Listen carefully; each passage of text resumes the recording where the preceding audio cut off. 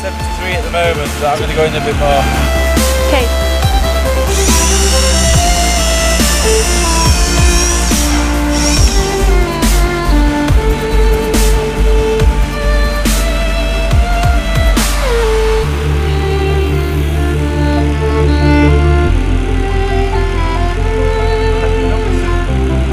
And 65. What are you doing today, Andy? I'm drilling into the ice at T4 to try and find a 2012 belt there. It will be around 2.5 metres deep.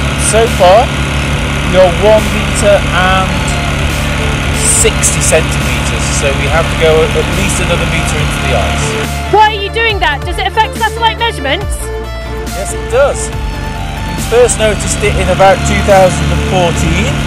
The melt event created a new scattering horizon for Cryosat's radar, and it complicates the measurements.